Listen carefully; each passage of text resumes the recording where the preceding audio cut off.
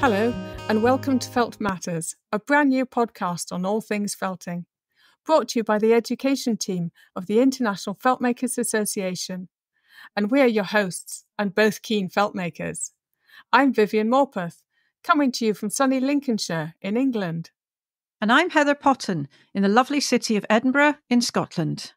And together we're here to bring you conversations on a range of themes with feltmakers and wool enthusiasts. Join us in our new podcast series as we chat about felt making. Get inside the creative minds of felt makers. Discover more about the techniques and the fibres they use.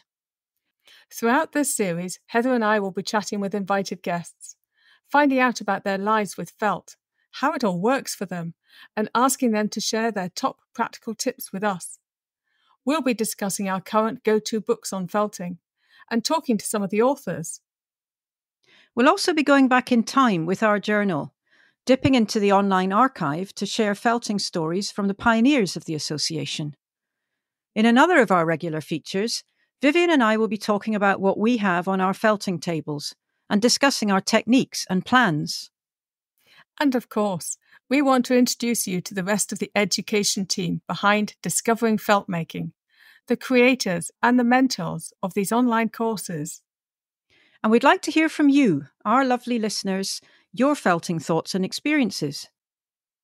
Once our first season goes live, you'll be able to follow us on our YouTube channel, if you don't already, get updates through our social media, and of course, find us on your favourite podcast platform.